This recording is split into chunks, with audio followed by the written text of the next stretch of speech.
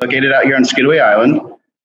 The Marine Education Center and Aquarium is part of UGA's Marine Extension and Georgia Sea Grant. And I'm very excited to spend some time with y'all today to explain a little bit about what I do and some of the goals that we have here in the aquarium. So everything on display here can be found on the Georgia coast. Our goal is to showcase local species and habitats in order to get people excited about them, and want to learn more about them. The aquarium is also used for all of our education programs, and we work with our partners such as the Grays Reef National Marine Sanctuary, Georgia Department of Natural Resources, and the Skidaway Institute of Oceanography to raise awareness about coastal issues. Collectively, again, we all want to spark an interest in people to keep learning and foster attitudes of environmental stewardship through education and conservation. So the aquarium itself is actually laid out to represent a cross-section of the Georgia coast. So imagine if we're starting in offshore areas of the ocean with live bottom reef habitats like Grays Reef National Marine Sanctuary, and we're going to trek towards the land till we get to inshore areas of the salt marsh estuary. Now, all of the animals, or all of the fish and invertebrates and a few reptiles found in each tank are typically found in those respective areas. Now, some of the species are transient between the areas, and many of them will start their life cycle off in Georgia's estuaries as a nursery habitat before they move offshore as adults.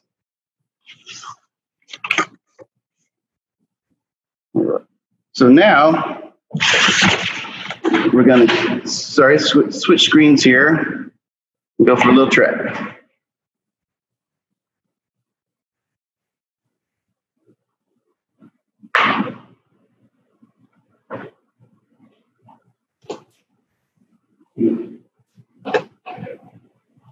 So, as a curator, and Devin, I think that you might still be on your computer. Sorry. Thank you all. This is our first summer of doing virtual programs, so thanks for hanging with us as we navigate technology. Awesome. So you might need to put Devin in speaker view again as soon as he is unmuted. And in the meantime, if you have any questions about our aquarium, please add those to the chat box and we'll be sure to answer them. And Devin, I believe you still are on mute. All systems go now? All right. All systems are good to go. Thank you. And for folks that have just joined us, you'll want to make sure that you put Devin in speaker view, and you can do so by hitting the button on the upper right-hand corner of your screen. And I'll turn it back over to him as he walks through the front area of our aquarium. All right. Thank you, Kayla. Sorry for those technical difficulties. So as aquarium curator, I'm responsible for our animal care and husbandry program. I work with other aquarium staff to make sure every single daily task is completed in order to provide a healthy environment for all of our animals. I'm also responsible to make sure all of the seawater systems and filtration systems are running like they're supposed to. So here we are, headed to the behind the scenes area. You can see that all of the tanks are actually open on top, which is how we access the tanks for feeding and cleaning and things like that. There's one tank back over here that actually has a curtain around it. This tank has a curtain because the water level only goes halfway up the viewing window. So that means that people that are on the public side can actually see through the behind the scenes area, what we sometimes call the back of the house. It also means that we can see down to the public. Oh wait, who's that guy? Oh look, it's me, PVC Devin, back when I used to have more hair. This tank actually represents Tidal Creek in Georgia's salt marshes.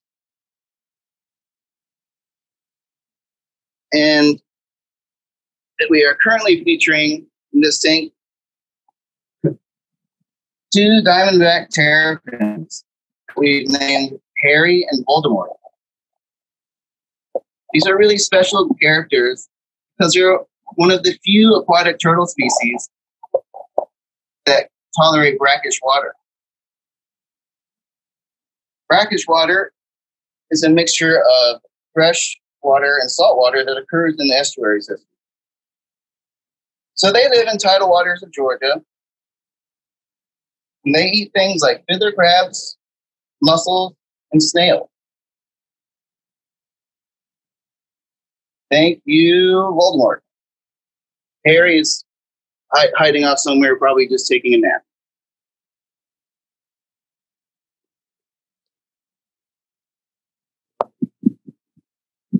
Okay, so as we walk through the back of the house, you can see and probably hear from the noise that every tank has its own filtration system. They're running constantly to make sure the water is constantly being cleaned, and that's how we provide excellent water quality for all of our fish.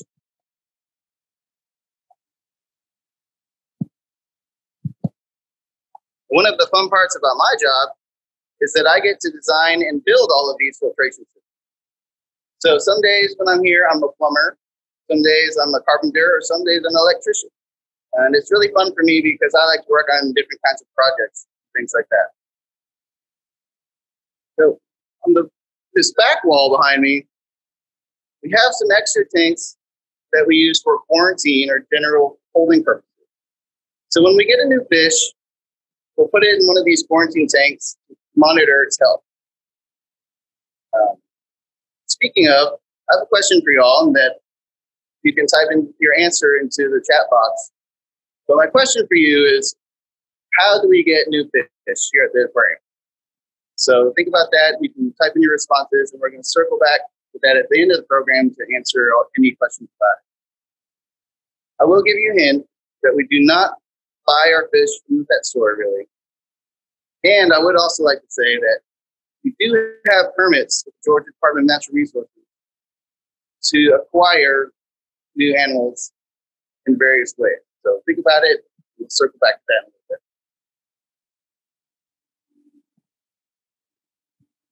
bit. Right. So there's something very special that I'd like to share with you all today in our quarantine area. Well, right now, we actually have some little baby skates. These skates were actually born here. The skates are cartilaginous fish that are related to sharks and rays.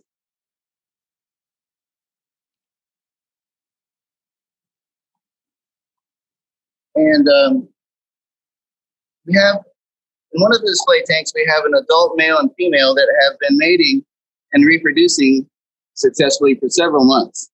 So some days we'll come in the morning to find 2 new egg cases in the display tank that look like this. They're always laid in pairs. And so when we find the pairs, we'll scoop them out of the water, put them into this holding tank where the egg cases, the young will actually incubate inside the egg cases for about 10 to 12 weeks. Once the skates hatch out, like this one did overnight actually, we'll scoop them out, take some measurements, and then move them into a larger tank with the others that are, I guess, are technically their siblings. So right now, I'd like to show you another fun surprise. And if you look very closely inside this egg case, you can see what looks like a tiny little worm attached to the egg yolk. That little wormy thing squiggling around is actually a baby skate. So this is a really new egg case that was just laid about 2 weeks ago.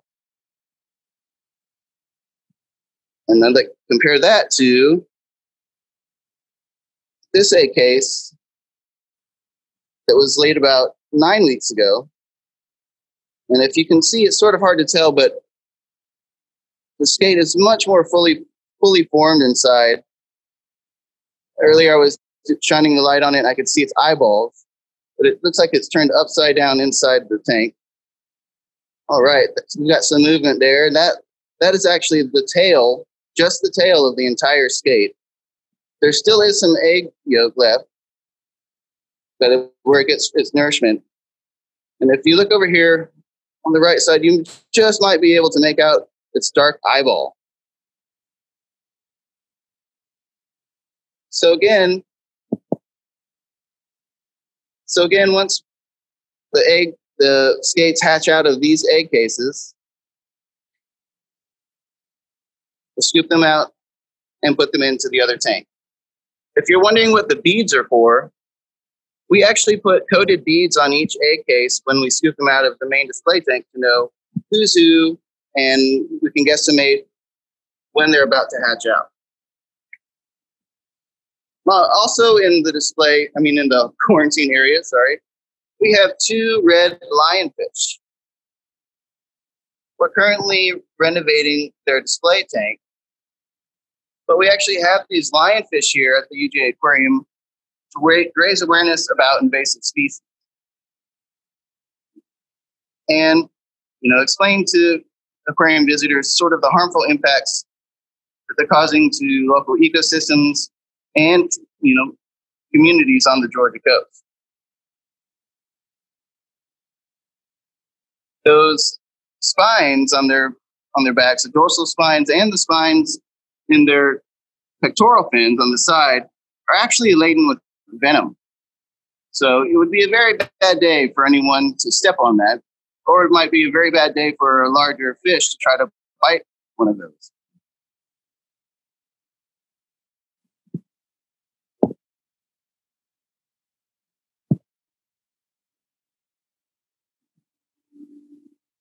All right, so you can see that we have a few more quarantine tanks behind me. Now, standard quarantine period is about 30 days. So like I said, we'll get a new fish, put them in tanks and monitor their health. We also want to make sure that they are sort of healthy, disease-free, parasite-free, and eating well before we introduce them to one of the display tanks. If we need to, we can also give them some fish medications while they're back here in quarantine. But we really want to just make sure they're healthy, and we want to address any issues they have back here before we introduce them to the display tank. Now, moving fish around, or moving fish from quarantine to display, is a lot trickier than it sounds. There are actually several factors that we have to consider. So, number one, we need to think about habitat preference. Some fish might prefer sort of a 3D structure based on their morphology or behavior. Others might prefer sort of an open, flat bottom area. Another thing we have to consider is available space in each tank. So, if we overload a tank with too many fish, the filtration system can't really keep up with it, and the water then can become sort of toxic and cause the whole system to crash. One of the last things we want to consider about quarantine is the size of each fish. We want to make sure that we don't put fish in tanks that are going to become snacks for other larger fish. We want to make sure that tank mates aren't eating each other. So, for a little game that we have, we're going to play a game called Fish Tetris. When we're moving fish around, my curator colleague, Lisa Wenders-Kovalanchik, likes to call this Fish Tetris because it's always a moving target. So, here's the first question. If you had my job for the day and you were about to move a flounder, where would you put the flounder? In a sandy bottom tank or in a rocky bottom tank? And for our participants, you'll notice that there is now a live poll. So you can go ahead and select if you think it's sandy or rocky. And in just a minute, we'll share those results with you once we've given everyone a chance. It looks like we've got 19 responses so far at 2021. And if you can't find the poll, that's okay. You can just type your answer in the chat box as well. Awesome. We've still got answers coming in. We're at 25 responses. I'm going to go ahead and share what people thought. So it looks like about 88% of the people, or 23 people, thought that you would put the flounder in a sandy bottom tank, and 12% thought you would put it in a rocky bottom tank.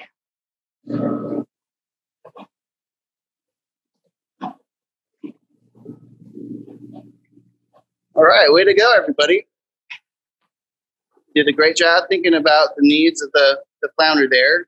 It's a flat fish that likes to spend most of the time on the bottom or substrate. It likes to have open, sandy areas.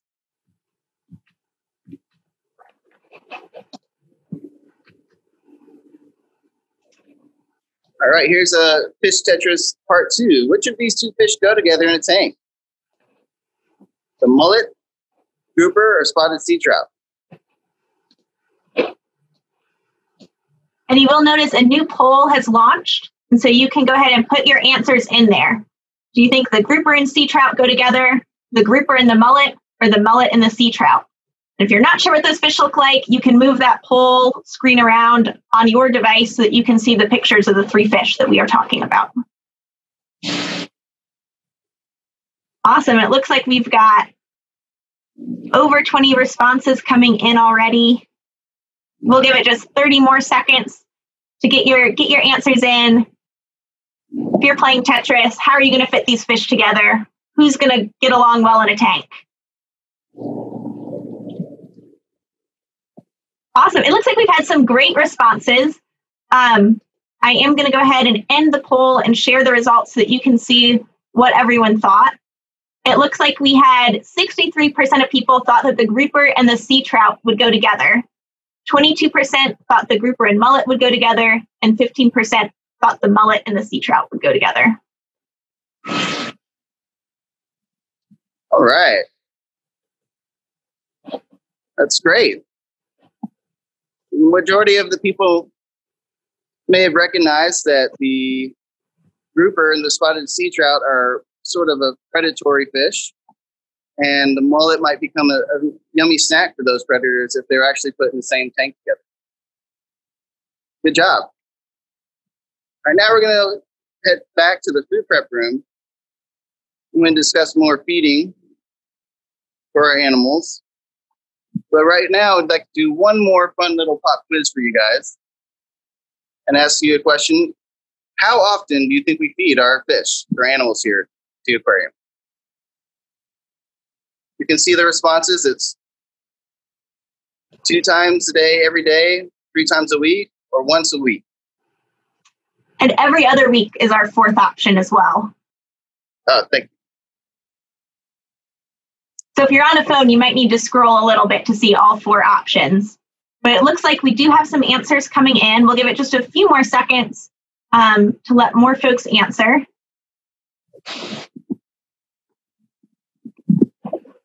It looks like just about everyone has answered. I'm going to end the poll and share the results with all of you.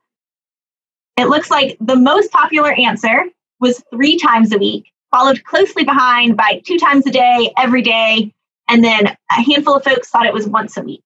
So Devin, what would you say is the correct answer? I would say that everyone is correct. Way to go. Good job. It's sort of a trick question, but we actually have to cater to the needs of each individual animal to make sure that they're getting proper nutrition. So sometimes that means feeding an animal every day or twice a day, every day, like our loggerhead sea turtle. Once a week or every other week might be something like the snakes that we have in the back. And then most of the main characters are fed every Monday, Wednesday, and Friday. So to explain a little bit more about how an aquarium feeding, we're going to show some videos for you.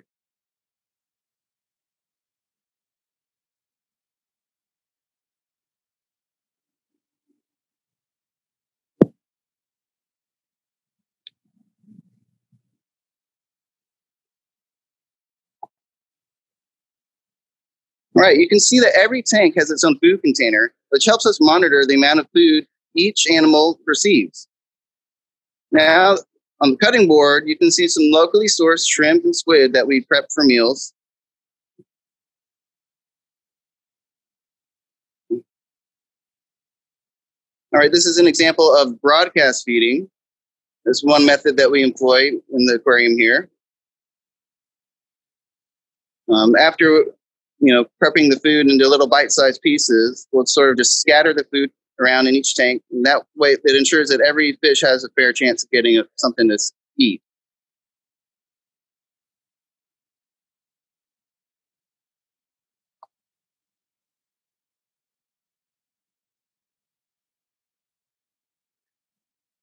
This is a view from the front side of the tank. And you can see that the fish are all being very active right now, like they know what's going to happen. Now they know that it's feeding time. The fish in this tank we have a few red drum, Atlantic croaker, and bluefish.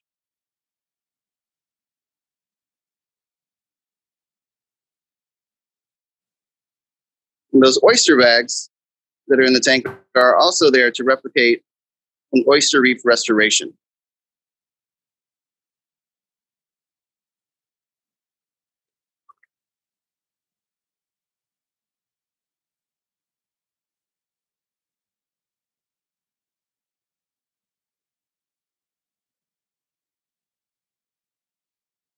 Here I am getting a nice handful ready to broadcast to another tank.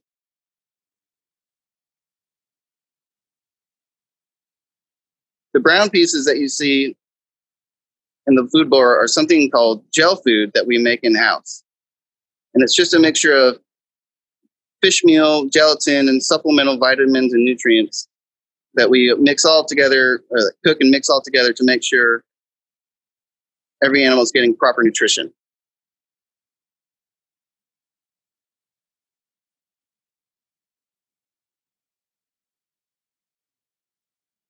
Again, this is another front side view.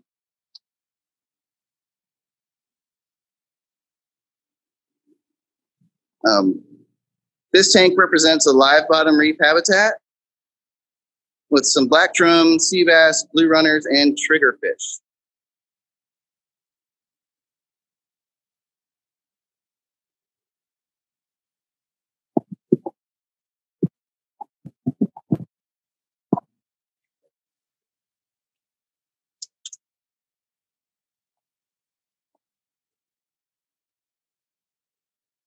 Now here's an example of something that we do called target feeding. We place a piece of food on the end of a feeding pole to target one specific animal to ensure they are getting their food.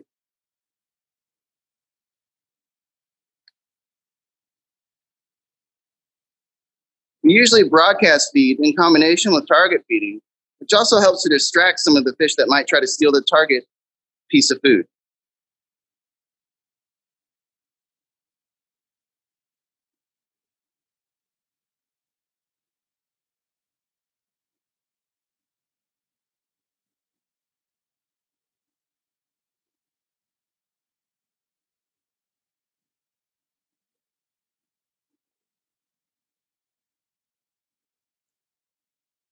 So from the front side of the tank, you'll see that I'm trying to target a long-nosed gar. Sometimes it can be a little finicky in terms of eating, so we will sort of wave the piece in front of the gar to entice it.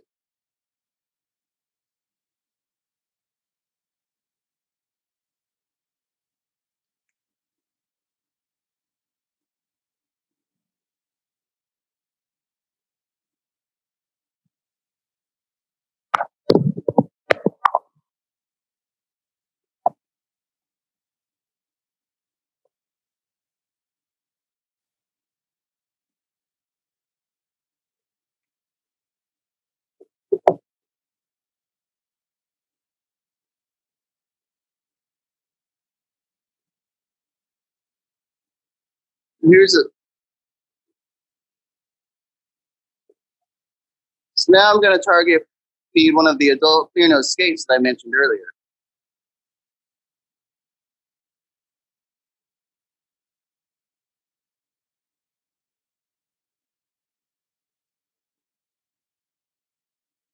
Here's a piece of gel food for the skate.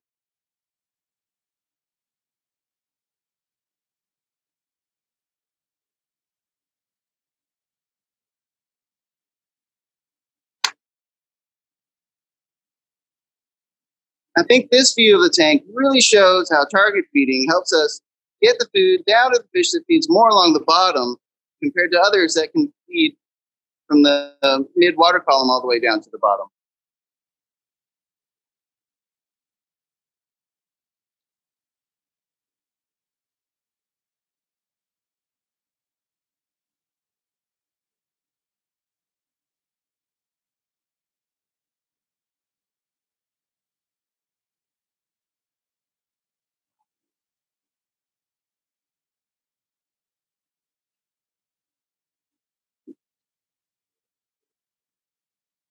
All right.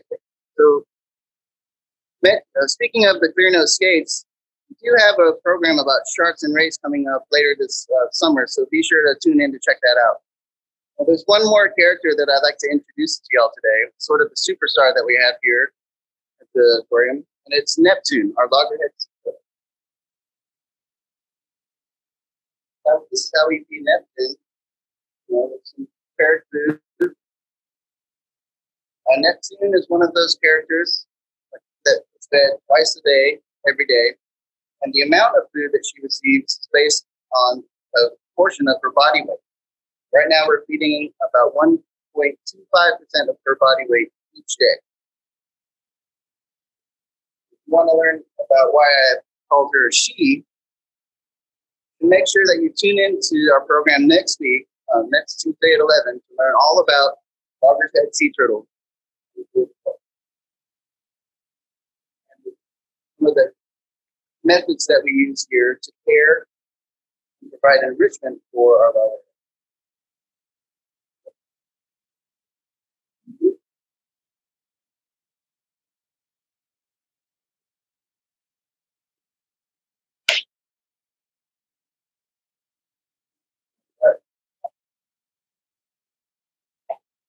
And now I'm going to put a little, what we like to call a stripsicle here in the tank for Neptune. It's just a form of food enrichment to help stimulate her into feeding, running around, chasing her food.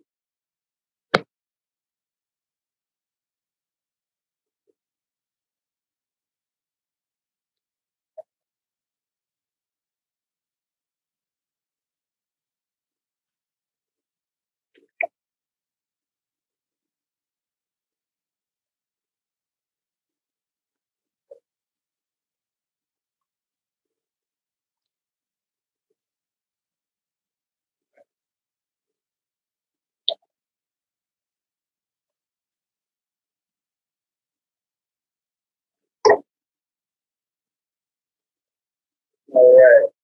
Good job, Neptune. Thank you. So again, next week's program is going to be all about loggerhead sea turtles here at the UGA Aquarium, the types of enrichment that we employ for our care. So now we are going to circle back around to sort of one of the questions that I asked you all in the beginning. And I think, Kayla, you might want to, are you going to give some responses that we had for the question of how do we get our fish here at the aquarium? Thanks, Devin. We got a number of answers, including from the store, from the river, from the ocean, rescues, and then from the wild right here in the Georgia coast. All right. Well, good job, everyone. Those are all right on the money. We employ a variety of methods to go out and collect our animals. Like I said, we have permits with the Department of Natural Resources to do so. So we'll go out ourselves to collect all the fish and animals, and we can use a hook and line, like a traditional fishing method. Sometimes we'll use nets, like seine nets, cast nets, dip nets, trawl nets, any kind of net you can think of. We will also trade with other aquariums in close proximity sometimes. That way we can use living educational resources from another facility and continue using them without releasing them or taking more from the wild. So good job, everyone, with that poll.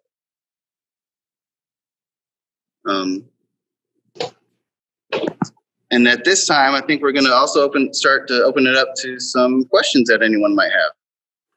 Yes, and we've had some fantastic questions coming in through the chat box throughout the whole program. So if it's okay with you, Devin, I'll ask some of the ones that have already been added in the chat box. And then if folks think of other ones that you're curious about, or if his answer sparks another question, feel free to keep adding those to the chat box. And if we run out of time, we'll be sure to follow up by email as well with answers. So our first question is Aiden would like to know the number of animals in the aquarium, and as a follow-up, why don't the fish eat each other? Those are both great questions. So the number of animals that we have in the aquarium can change from time to time. Right now, I would say that we have about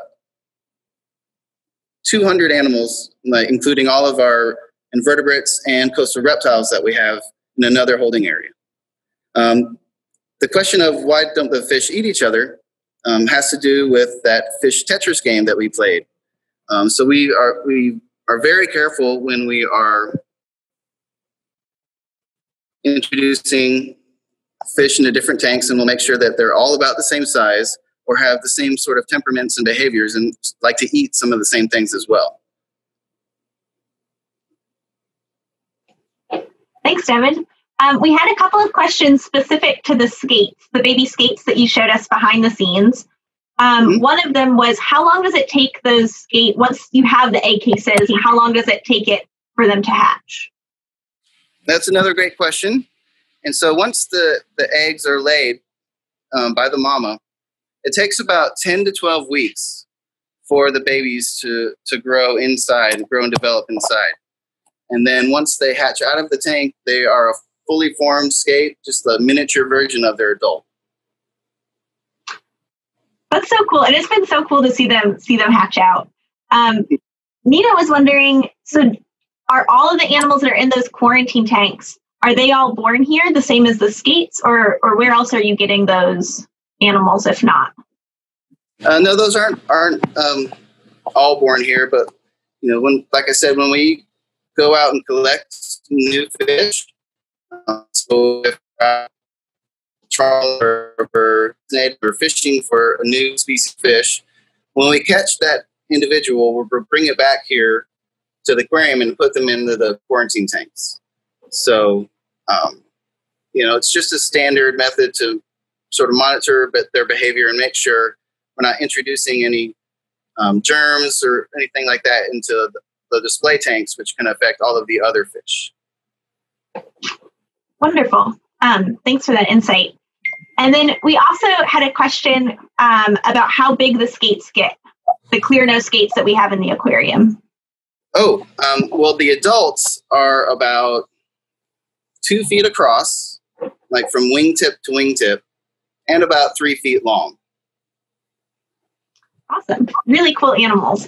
And again, if you want to know more about sharks and rays, tune in later this summer because we've got a whole class just on those really cool organisms. We also had a question about sunlight. So someone was noticing that all of these animals are indoors and that it looks like there's artificial lights over the tanks. So can you tell us a little bit more about that side of it? Well, like you said, there are lights over all of the tanks. And there's a fair amount of sunlight that comes through the viewing window of each tank, from our other external windows to the outside area overlooking the bluff. And so we will actually time all of the lights to keep sort of a diurnal pattern for all of the fish. And Neptune had an extra set of lights over its tank that had a very strong UV spotlight. UV radiation, UV light is very important for proper growth and development of the sea turtle's carapace or shell on its back. And so we really make sure to include that for all of the reptiles that we have here at the aquarium. Awesome. And we had a question about the lionfish. The 2 lionfish that we have here, where did they come from? What's their backstory? Oh, that's a great question. Those two lionfish were actually harvested or collected from the Florida Keys, which, so lionfish prefer sort of a warmer climate. They're used to sort of tropical and subtropical areas of the Indo-Pacific region. That's where they're actually native. So their invasive range here in the Atlantic or Western Atlantic Ocean really goes from the Caribbean through the Bahamas into the Gulf of Mexico, all coasts of Florida, and then up the eastern seaboard of the Atlantic Ocean. So to collect those lionfish, we would just work with a professional team based down in the Florida Keys and arrange for them to be collected, packaged, and then shipped to us overnight. So you just never know what's on that UPS truck. That is an exciting package to get in the mail. Yes, it is. That's how we've also got our seahorses here before. So every animal really has sort of a story about how it gets here, and they're always very special to us. I know this is probably hard to pick, but do you have a favorite animal in the aquarium? Ooh, that is a very hard question to pick right now, just because it can change from time to time. I have to say that I love Neptune and all of our sea turtles. I think that one of my favorite fishes right now is the Atlantic guitarfish that we have. It's related to sharks, rays, and skates, and it looks like it's somewhere in between all of them. So I think that's my favorite right now. That is a really, really cool fish. We had another question about, do you release any animals back into the wild? Yes, we do. And there's sort of a standard procedure for doing that. We'll take the Neptune, for example, our loggerhead sea turtle. So once Neptune has sort of outgrown our facility, we start feeding her live food. So things that are naturally occurring on her menu, like blue crabs, mussels, spider crabs, things that she has to sort of forage for or try to catch and eat herself. And before we release Neptune, we'll just make sure that she can do that proficiently on her own, and it's usually very easy for them to make that switch. We'll get them checked out. We'll get all our sea turtles checked out by a wildlife veterinarian, and then once they get the clean bill of health, we will get permission from the Department of Natural Resources and U.S. Fish and Wildlife to release our loggerhead sea turtles. Sometimes we'll release our fish as well. It's not as strict of a process, just because they're not federally protected species. But we do get permissions from DNR to sort of release the fish. And then again, if we can, we will offer our fish to other aquariums in close proximity. So we work with the South Carolina Aquarium in Charleston. We've also worked with the Georgia Aquarium in Atlanta to transport the fish that we have, the large fish that we have, to their facilities where they can continue to be living educational resources. Thanks, Devin. I believe that is all of the questions that we've had come in on the chat box. If I missed any, please feel free to copy and paste your question again into the chat box so that I see it. And if not, I'll put my email in the chat box as well. And if you think of more questions for Devin, feel free to email them and we will get back to you as well. We have a couple more questions coming in. One was, what kind of sharks do you have at the aquarium? Well, we currently do not have any sharks. We have had bonnethead sharks here before. They're the smallest species of hammerhead, and they actually do well in the size of tanks that we have. So that's sort of a goal that we have for this summer, to potentially collect a new bonnethead shark.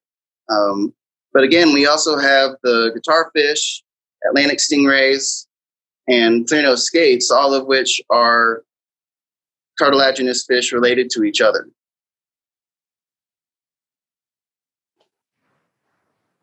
Thanks, Devin.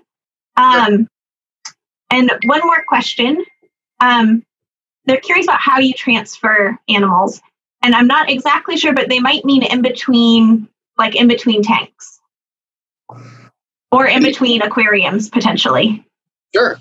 So if we're just going from tank to tank, we first want to check to make sure all of the water quality parameters are the same. So we'll check the salinity or salt concentration between two tanks to make sure they're the same. We'll make sure the temperature is the same. And then prepare sort of a secondary container that we can scoop the fish out, from one tank, put it into the water of another container, and wheel that to the next tank before we scoop it back or dump it back into the new tank.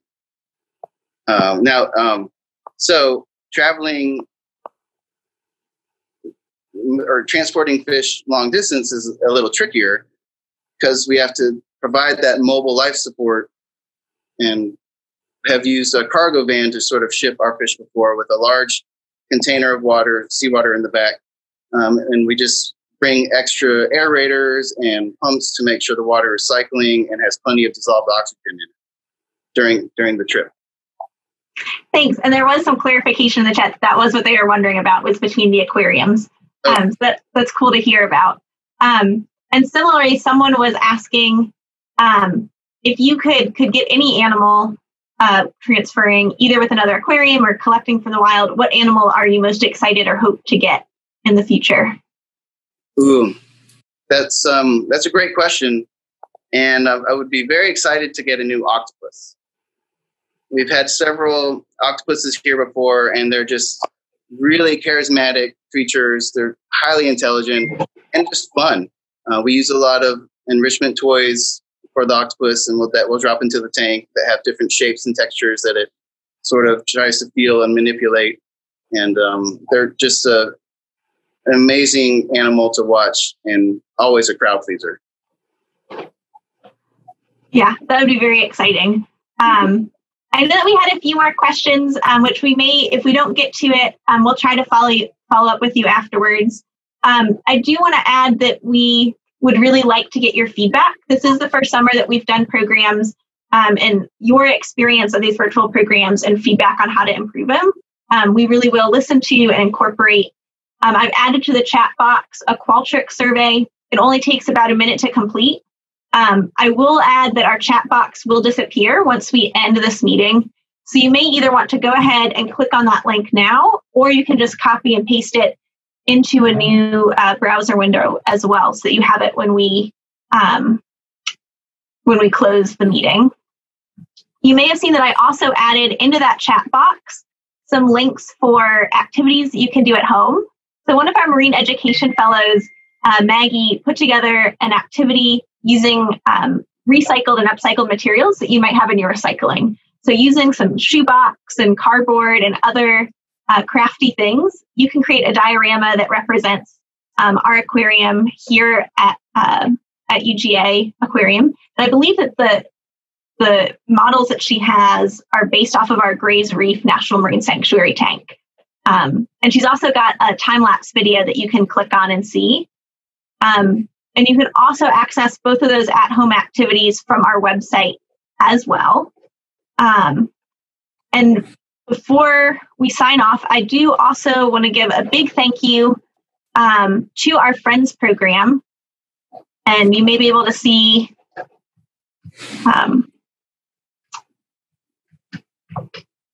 our screen might not be showing here, but if you're interested in how to become a friend of the aquarium, you can go to our website, which is listed here at the bottom of this slide. And you can also connect with us on social media or join us for future programs. Our next programs are going to be this Thursday, one for 4 to 8 year olds. And then if you had fun with Devin today, join us next Tuesday at 11, because you'll get to meet the other aquarium curator, Lisa Kovalanchik, and Maggie as well, for a talk all about animal enrichment, going a little bit more in depth on that. Any last words for the group, Devin? So I'd really just like to say thank you for joining me today. I always love sharing with people, what it is that I do and what it takes to keep the aquarium running. Thank you so much for your time, and thank you for all of your excellent questions and responses. Well, thank you all. And again, just a reminder to fill out that 1-minute survey if you have a minute. And we hope that you enjoy your lunch and the rest of your week. Hope to see you next week. See you later, alligators. Thanks. Bye-bye.